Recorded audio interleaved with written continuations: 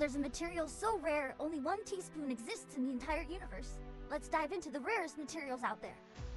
First up, antimatter. Yes, it's real. Antimatter is the opposite of normal matter, and when they meet, boom, pure energy. But here's the catch, it's nearly impossible to find. Scientists create it in labs, but in space, it's vanishingly rare. Next, astronium.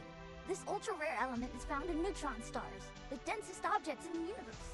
Just a tiny amount weighs billions of tons.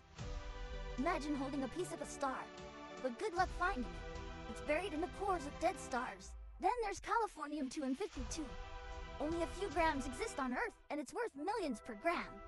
It's used in nuclear reactors and cancer treatments, but in space, it's even rarer. Think of it as the universe's most expensive treasure. Finally, helium-3. This isotope could power fusion reactors and take us to Mars, but it's almost non-existent on Earth. The Moon, though, it's packed with it. Future space miners might be hunting for this gold mine.